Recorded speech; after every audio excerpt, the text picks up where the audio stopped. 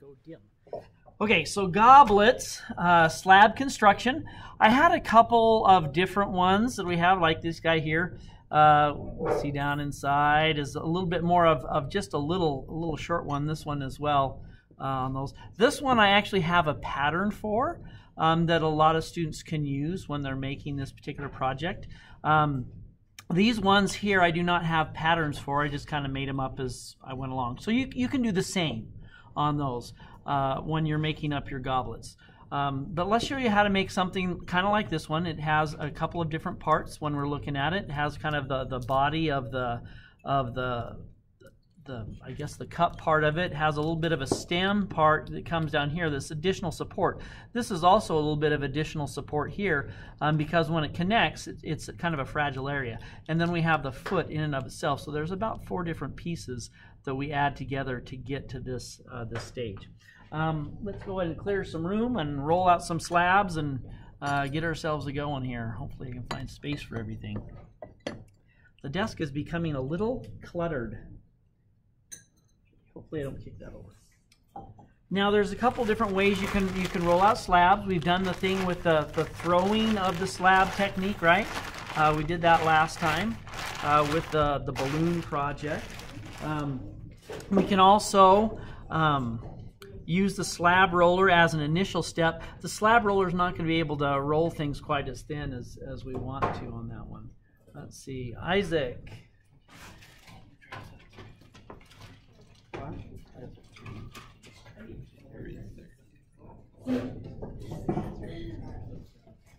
That's probably. Okay, sorry for the break on that one. Okay, here's the deal. Remember, if you guys remember from the first time, if you do get debris on your rolling pins from other classes, just take it and scrape it off, either with a fettling knife, a needle tool, that sort of a thing. That way you don't get dents and dimples and that sort of a thing in your project. And so that's kind of a deal. So a rolling pin's a pretty good tool. A lot of times I kind of pre-flatten a little bit, so it's just a little bit thinner. If you're going to use the slab roller as an initial step too, you want to make sure that it's no thicker than this when you start out on a slab roller. Let's go ahead and roll this out. You'll need a cloth on your table. You probably noticed I got one here. That way it doesn't stick. When you're rolling out the slabs, it pushes down and it kind of sticks. So you need to always pry it up and kind of release it so it can roll out more. You can also rotate them, turn them over, whatever you think. Now in the past, 1/4 of an inch is kind of the rule of what we're doing, but for this particular project, 1/4 of an inch is too thick. It makes them look really heavy and clunky. If you'll notice, like on the edge of these things, on the rim, they're pretty thin on the rim, and so that's what we're looking for as well. So we're looking maybe 1/8 of an inch on those, maybe a little thicker, but not too much more on those. Okay. When you do set the slab back down, make sure that the cloth is not bunched up, that it's straight and flat, and it will work out better for you.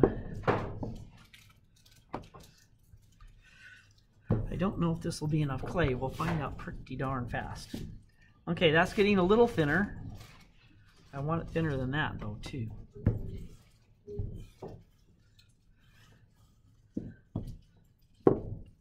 Okay, how are we doing?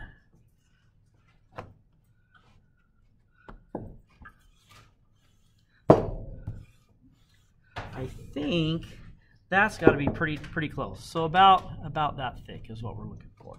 That looked like a good thickness, about there. Okay. All right, like I said, I have some templates that you can use on these ones, and I said there are 4 pieces. I got 1, I got 2. I have a couple of different templates, but this is up to you. You can kind of make your own as well on that. So this is the big body part here. That's the biggest piece, so I probably need to cut it out first. And so just lay the template down on the piece, and using either a needle tool or a fettling knife or something like that, you can just cut around the edges. Now this does not have to be an exact fit on this one. Close is sufficient. Okay, so there's piece number 1 that I'm going to use. And so that's going to be the body. That seems still a little bit thick. Okay, next piece I have is this one. 4 pieces. This one is going to be the leafy part, this part right here that we're going to do. So I just cut out the body.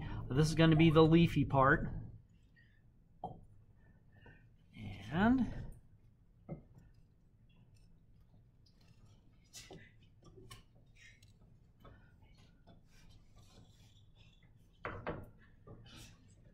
let's see how much room we have left. Okay. So that's my leafy part. That over there. Looks like I might need to squish and roll some more stuff out. I'm going to take this, squish it together, and then wedge it a little bit. The wedging will help remove some of the air bubbles out of the clay. And then we're just kind of squish it down flat again. Need those 2 pieces.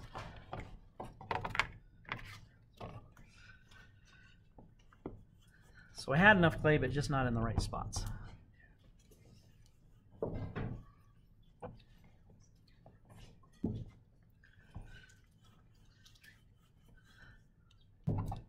Now, when you're rolling it out, if you see some spots that kind of are little lumps and they kind of move and wiggle a little bit, but then when they roll over them, they don't really disappear. That probably means you have an air bubble in there, and if that's the case, you need to stab it. Kill it with a needle tool. Okay, so then this is the base that we have, which is basically a circle with a piece of the pie cut out. And so when you put it together, it'll form a cone. That's the idea. Okay, that one can go over there. Now this one is the only one that is a little off. Initially when I made it, it seemed to be about the right size, but it's actually about this short. Okay, so if when you're making this one, you make your cuts a little bit longer than what it is, it would probably work out better for you.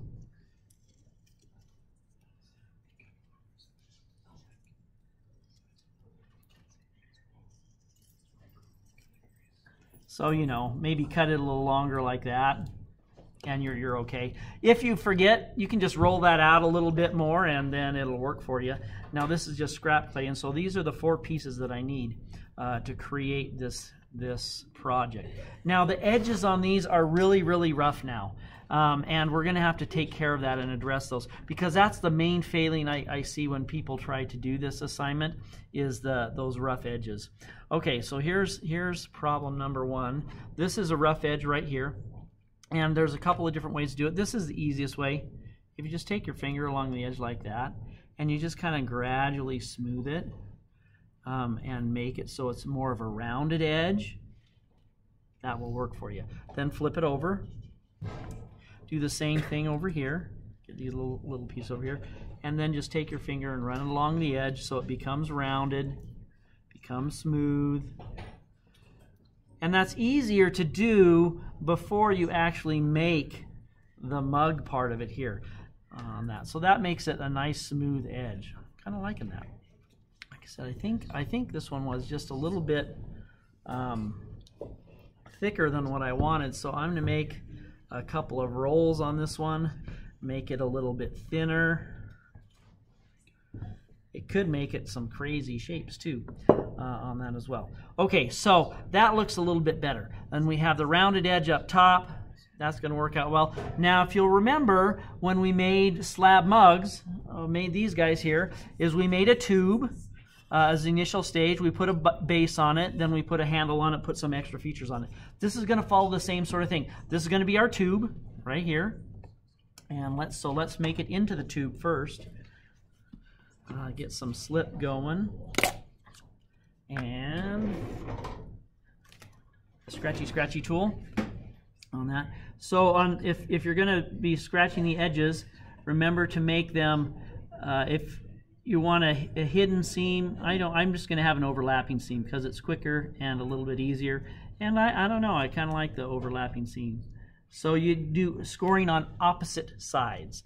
Okay, so I scored this side, and so on this one over here, I need to score on this side. Opposite sides with scoring for making a tube on an overlapping seam.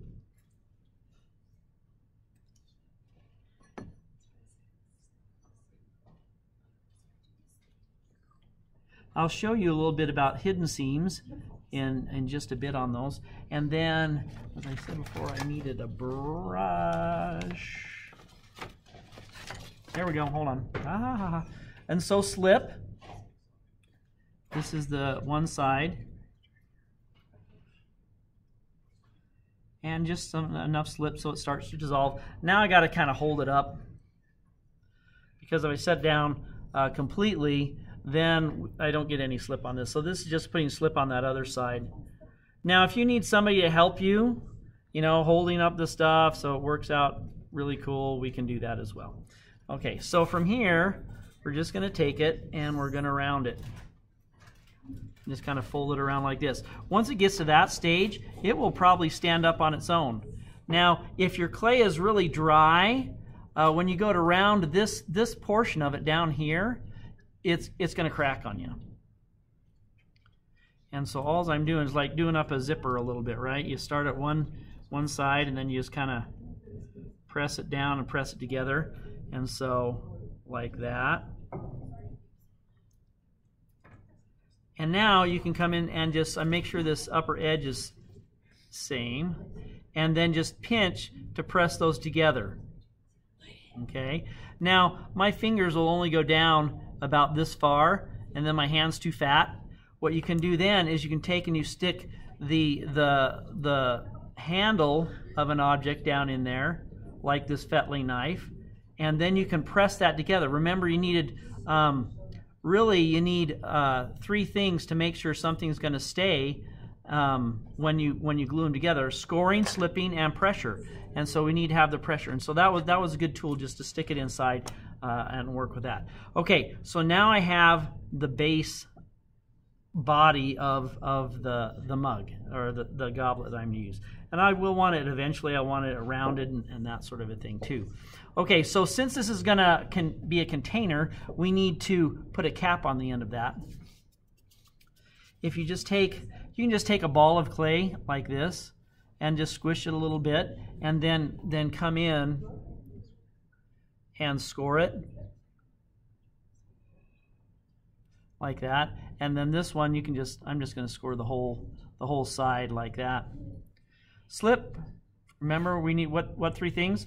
We needed scoring, slipping, and then pressure.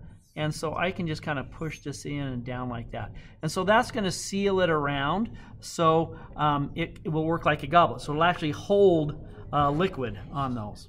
Okay, so that was that step. Next one is going to be this guy, I think, is what I wanted. Gotta remember which one. Okay. This guy is going to be the base. It also has the issue of having a sharp edge. And so I'm just going to take and I'm going to smooth out that sharp edge, just like I did before, getting little bits of chunks of clay. Push in at about a 45-degree angle. It'll make it good and smooth for you. And so that's one side. Flip it over, do the same thing on the other side. I'm thinking I wanted this one is not the one I'm going to put on next. I think I wanted the leafy part next. No matter. All right. For this one, would it be a different design? That one, yeah, that one, the flattened goblet. If you guys are interested in something like this, then notice the base is the same, the support is the same on each of theirs. So it's like you have the base and then you have a fatter base for the top part on that. And so that's a little bit of a ways of doing that one. So good question. Thank you. All right. So I'm gonna make this one, then I'm gonna actually set it to the side on those for the base. Here's the hidden seam thing. If you don't like the visual seam like we have right here, You can take and make a hidden seam, and doing that you need to cut at an angle like this. And then if you keep the tool in the same direction and cut this one in an angle, when you put them together, they'll overlap, because I'm going to take them like this and I'm going to spin them, and that way they can overlap. Okay, scoring, right? So scoring the edges. I figured I'd make this one first so I can kind of shape it, then let it start to form up a little bit. Flip it over.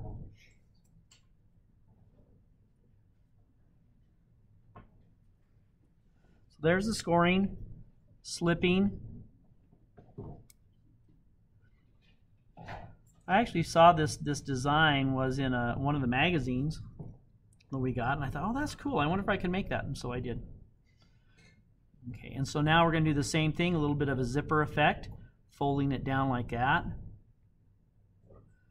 And then, now that we've got the zipper zipped, a little bit of pressure to close it, like that. And now you have a hidden seam, right? And we can do the same thing here, just kind of smoothing that side. And if you let it sit a little bit, you'll probably be okay, because this is going to be our base, right? Now, if you're making one of those other goblets, if you made a bigger circle and then you have this sort of a thing, that could be the bowl part of it with a stem down it. The same sort of an idea, making two of these little cone-shaped guys on that. So I'm going to let this sit off to the side for a minute. I need this guy, and that one is a little thick. I also want to put a design on it. Let me find a cool pattern real quick.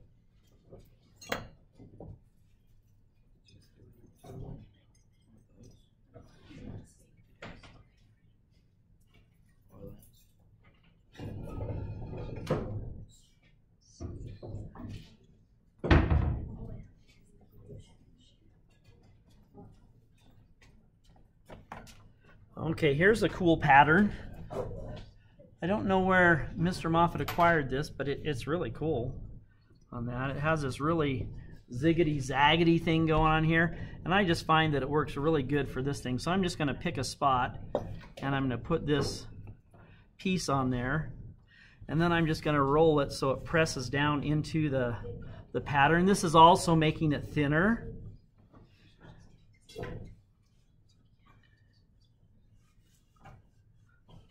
Now, because this is plaster, I should be able to peel it up.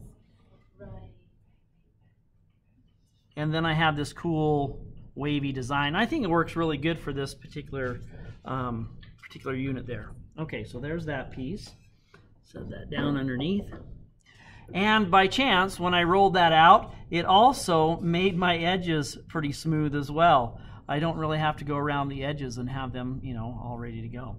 Okay, so this one's going to be another overlapping. So I'm going to take it and I'm going to roll it this way. And this part is going to overlap on this part. So, knowing that, I need to scratch this edge. Now this one's not a real cone sort of a shape, so we got to deal with it a little bit. Remember, if your clay breaks when you're doing these phases on this one, when you're rolling it around, it breaks or cracks, it's probably a little bit too dry. You might want to get some other stuff that's just a little bit more moist. This is still a soft slab construction. You know, I'm not waiting for the slabs to become really, really hard. It is a soft slab construction. Okay, and so then this one I'm making another cone shape. And then I can just stick my finger in here and gently press that down, so you can see the slip start to squish out a little bit. That's kind of a good thing. And so then this is the leaf part. You just slide it on. Yep, that's just gonna slide it on. The brilliant observation. So this part is gonna go here, and then I'm take this part and we're just gonna slide it on, something like that, which is pretty cool. And I usually alternate the seams so that this seam is in the back and then this seam is on the opposite side of that. I'll set it up this way for just a second. And for scoring on this one, I'm just going to reach inside here and put some scratch marks on the inside, as far down as I can, I guess. It probably works better with a needle tool or something, or this sort of a thing. And so I'm just going to scratch the inside down below. And I'm going to kind of guess about how far down it is. And so there's scratch marks. Remember, needed those 3 things. The other thing we need now is I guessed that it's about right here somewhere. Is about how far down that's sticking. And the cool thing is it doesn't really matter, because I know that this whole bottom part is going to be stuck inside that other piece, and so that's a good thing. So I can just scratch that and with careless abandon. Okay. So then here, slip, slip, slip, slip on the bottom.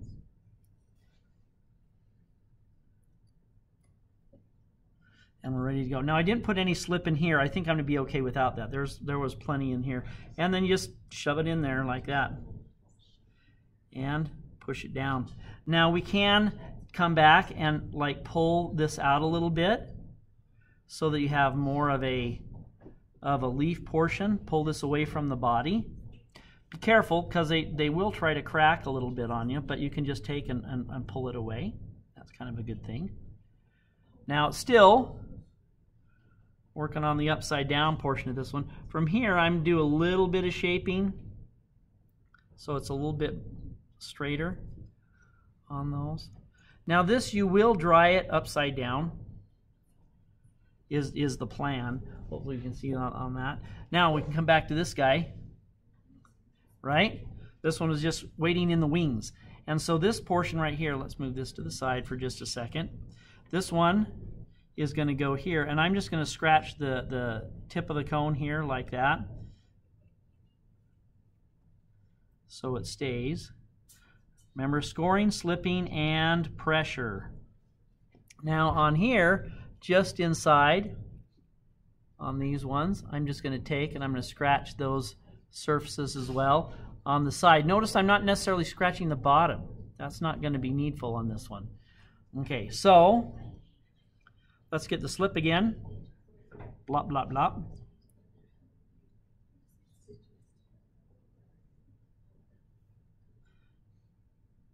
And we can go in here, a little bit of slip. Okay, so then this part is going to go onto this part, like that. And I'm just going to press that down a little bit. And here's kind of a deal. I'm going to take and I'm going to poke a hole right in the side here like this. And I'm going to push that down. So I'm pushing the sides like that. Oh, I can't see inside. Let's push inside a little bit. Like this. So you're pushing the clay down against the sides. Kind of like, let's see, which way do we tilt? So we can see the camera. Ah, right that way. And so you're pushing this clay down here. You put a hole in it, and that's where the pressure comes in. And that should make it stay.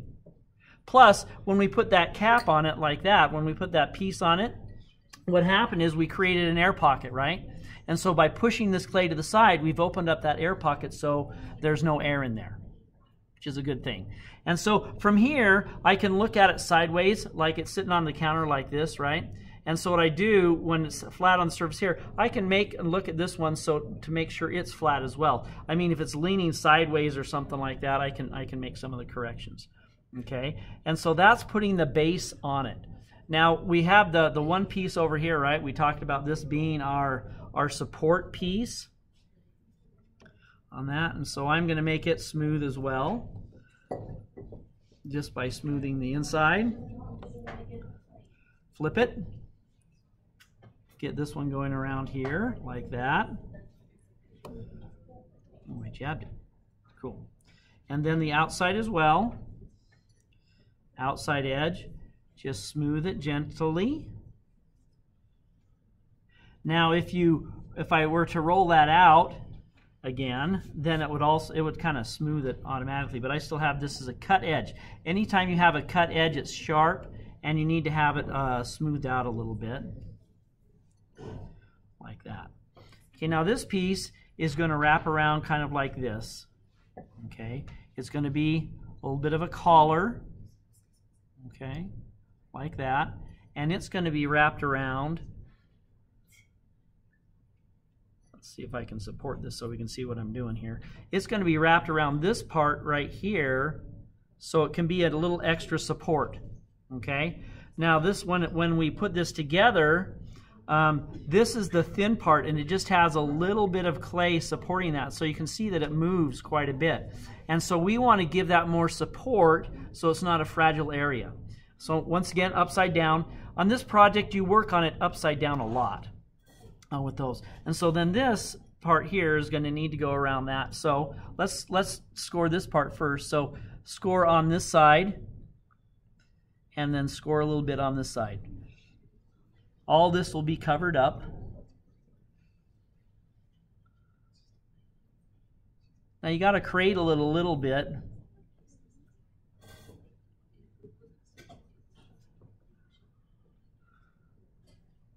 And be sensitive to the surface. Okay, so I have that scored. I got to turn it upside down again. Then this side, I can just come on this one and just score the whole inside of it like this. Because it's going to attach to it, make it thicker, right?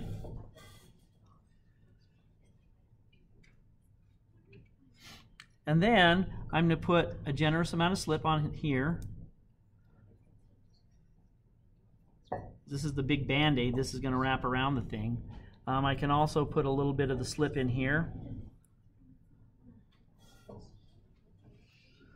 Now you can be generous with the slip in this area because, once again, if when I put that piece on, I could be trapping some air. So if you have a little bit more slip, it's going to work okay. Okay, this is going to be upside down. I'm not sure if you guys are going to see this, but I'm just going to take this piece here.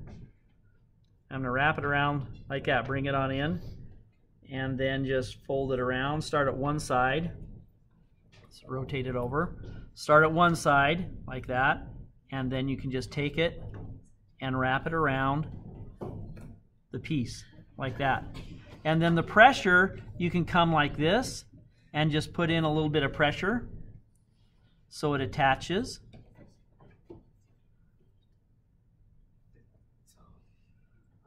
And a little bit of pressure here, like that. And so now I have the base of all the pieces put together. And we're ready to go. Now it's still fragile, okay? It still has that real narrow neck. And if I set it like this to dry, it's going to put a lot of pressure on that base, and it's probably going to flatten it out, okay? So in order for this thing to dry, I got to dry it this way. I have to dry it upside down. But first, I want to take and I want to do a little bit with this this goblet part. Now you can keep yours straight like that. A lot of times I like them to bulge out a little bit, so it makes it look more like a bulbous, flowery sort of thing. So I just take here and pushing out on the inside with my fingers like that. You can make it more of a rounded shape, so it bulges out just a little bit rather than straight.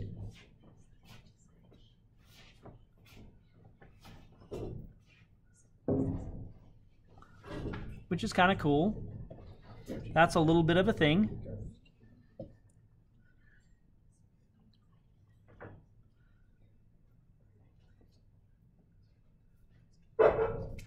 And so that's kind of that sort of a look to it, which is kind of cool. The next thing I'm going to do is I'm going to look at it this way, and I'm going to make sure that this part right here is rounded as I look at it, because when I turn it upside down to dry, that's going to be an issue. I can also come in, if I want, I can flare this out just a little bit, which I think I'm also going to do, just by pushing it out on the outside edge. Okay, so now it looks rounded. Now I can take it and I can have it upside down to dry. From here, I'm going to look across this way so I can see if it's flat. Like right now, this side is down. And so from here, I can take and I can just rotate it up like that. If you take like a flat surface, you can set it on it like this. Sometimes that makes it easier to see if your piece is sitting on it flat.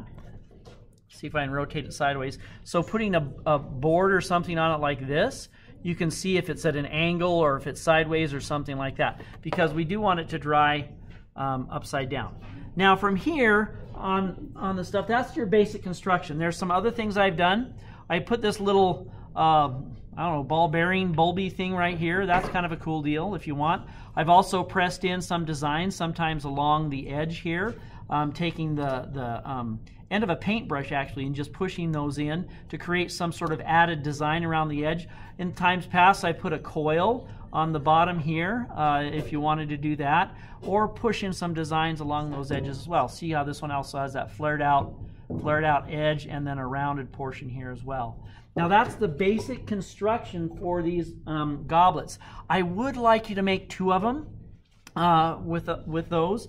Hopefully be able to share with a friend. You're going to celebrate the senior prom or something like that, and so your girl's going to have a handmade goblet, pour your sparkling cider of some sort that you have, and you can toast to the victory of graduation as it is getting closer and closer. And so I do want you to make 2 just because repetition on making something is really how you learn to make it. Like the first one may be good, but I assume the second one will be even better. And so that's one of the reasons why I have people make 2 things on those. So you have goblet 1, you have goblet 2 on these sort of things. Soft slab construction, and it is a little complicated. Okay, it's not quite as simple as the other ones, but bear with me, be patient. It should work out pretty good for you. All right.